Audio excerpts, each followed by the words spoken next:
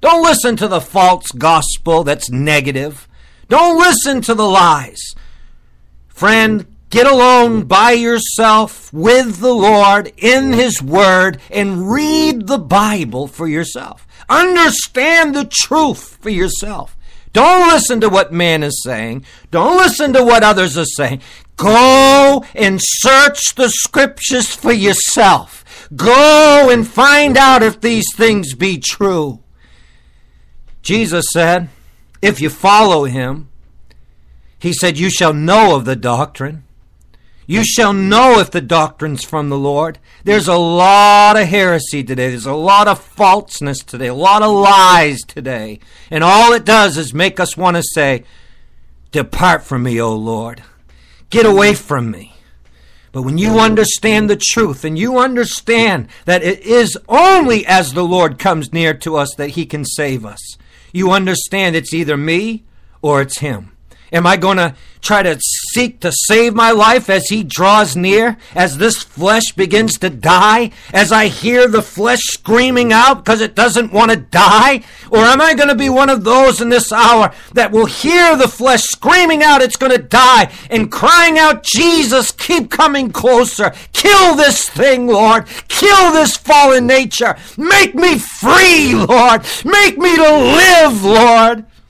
Friends, Jesus Christ is an enemy of our flesh. He hates our flesh. He hates that carnal nature. And we need to hate that flesh too. We need to despise, hate, and kill that flesh. We need to mortify the deeds of our body. We need to be like Jesus. He was tempted in all points, yet without sin. Amen? Yet without sin. He was tempted in every single point. Every area you and I are tempted in, Jesus Christ was tempted in. You can't ever look at the Lord and say, well, Jesus, you don't understand. He does understand. He was touched by the very feeling of our infirmities. Friends, He was bruised for our iniquities. The chastisement of our peace was upon Him, and by His stripes we are healed. The Lord was bruised for our iniquities.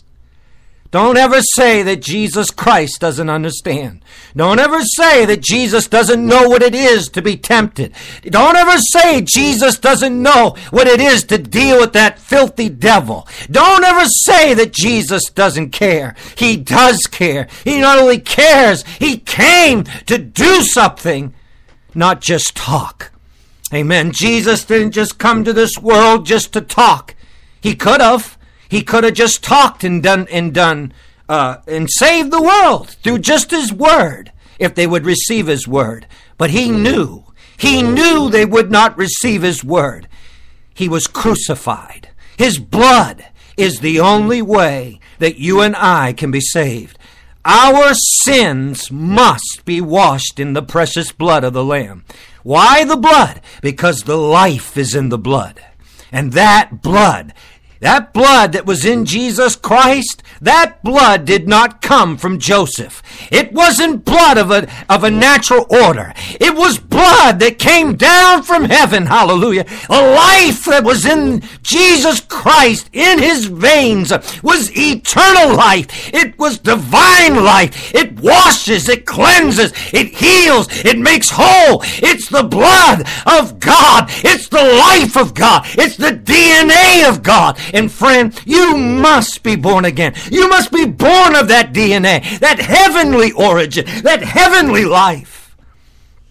What can wash away my sin? Nothing.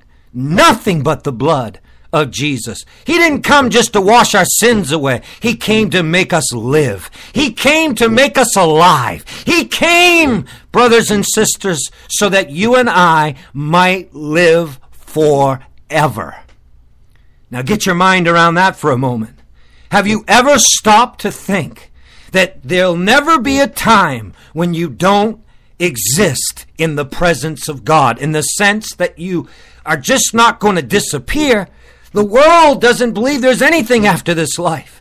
But I know that after this life is ever and forever and forever. Time without end. No end. eternal life. And yet so many times we settle for the pottage of this world. We sell our birthright just for the pottage, just for the lentils, just for the meager things of this world. And when I say meager, I'm talking about the most expensive homes. I'm talking about mansions. I'm talking about the most expensive, luxurious. You're talking the most valuable things on this earth is meager. It is pulse. It is lentils. It is pottage, brothers and sisters, when you compare it with the glory that Jesus Christ wants to put within the believer. Friend, eye has not seen, ear has not heard, neither is it entered into the heart of man what God has prepared for those who love him. But God has revealed it unto us by his Spirit. Paul went through life after he accepted Jesus. He went through life saying, absent from the body, present with the Lord. These light afflictions. Paul, you've been beaten with rods. You've been shipwrecked. These light afflictions are not worthy to be compared with the glory that shall be revealed in us. Hallelujah. Oh, bless his holy name. Bless his holy name, friends. This is the difference between eternal and temporal. This is the difference between light and darkness. This is the difference between flesh and spirit. This is the difference between God and going into hell to spend eternity with Satan. Brothers and sisters, how can you sell your birthright for a bowl of pottage, for a mansion in this world, for a status in this world, for a job or a position or a nice fancy car or a yacht or anything in this world? And I'm talking, these are the meager things. I'd much rather have little in this world and be great in faith, because I understand the truth. Jesus Christ said, don't store up your treasures on this earth. He said, store up your treasures in heaven. Amen. In closing, Jesus Christ said these words, and we need to take this to our hearts. Where your treasure is, there will your heart be also. Where your treasure is, there will your heart be also. Where's your treasure, friend? What's the greatest treasure in your life? It should be Jesus. The truth should be Jesus. That should be your greatest treasure. And that will be where your heart is. If your heart is anywhere else, your greatest treasure is not Jesus. We must have eyes for him. We must have a singleness of heart. We must have a singleness of eye. Amen? If thy eye be single, thy whole body is full of light. But if thine eye be evil. You ever wonder what that one eye is that's on the pyramid and that everybody's doing today and all that? That's the evil eye. They're full of darkness. That evil eye is greed. That evil eye is envy. They're never satisfied. They never have enough. They're always looking at their neighbor. They're never happy. They're never pleased. They're never satisfied. They always got to have more. David Rockefeller was asked, if you could have one more thing before you die, what would you want? He said, $1 more. $1 more. Brothers and sisters, that's the evil eye. Never satisfied. I thank God for a single eye upon Jesus, to be full of light. And I believe that you can have a mixture. I believe you can have where God is bringing us into this place of purification, so that we're only eyes for Jesus. Because if you have an eye upon Jesus and an eye upon the world, you're going to have a mixture. You're going to have light and darkness. And friend, that is the making of a storm. You don't want both. They can't reside in the same place. What does light have to do with darkness? You can't have both. Eventually it'll tear you apart. Eventually, it'll become a storm inside of you, tearing, ripping apart in your very intellect, in your mind, in your soul, and you will not be able to withstand. You got to make your choice. Is it going to be the light, Jesus Christ, or is it going to be what's called the light, which is really darkness? It's the devil. He's going to desperately try to come into your life as the light, but he's not the light.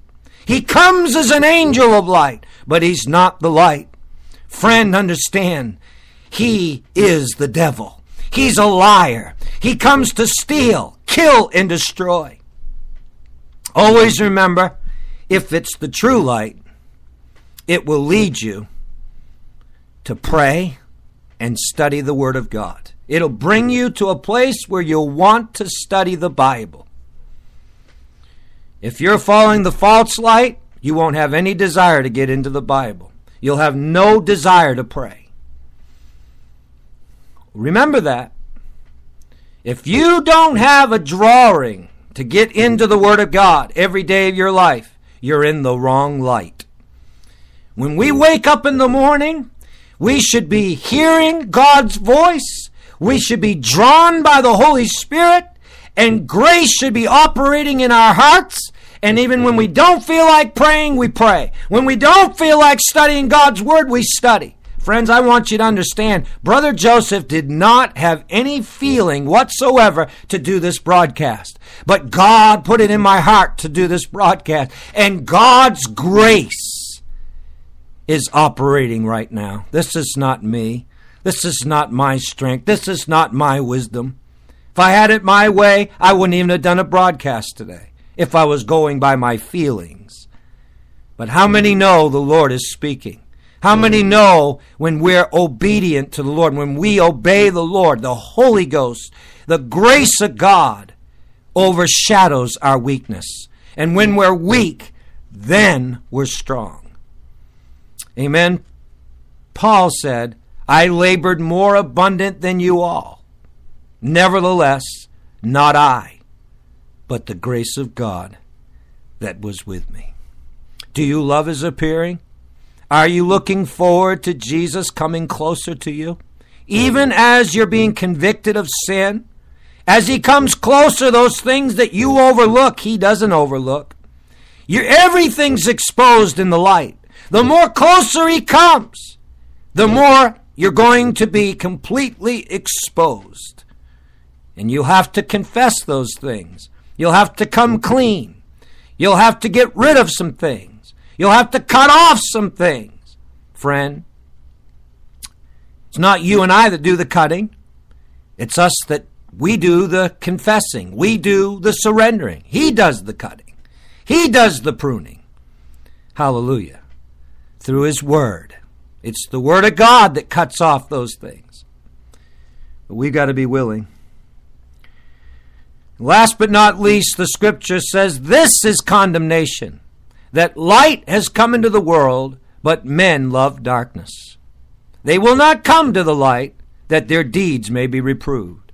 As the Lord appears, as the Lord comes closer to us, we must embrace and come into that light. Because if we don't, we will be condemned with the world. We will be condemned with the ungodly, and we will be rejected. So as the Lord comes near us, that's his grace. That's his mercy. The grace of God hath appeared to all men, teaching us, denying worldly lust and ungodliness, that we should live soberly and righteously in this present world. The grace of God hath appeared. And the scripture here says, Paul says, there's a crown laid up for all those who love his appearing.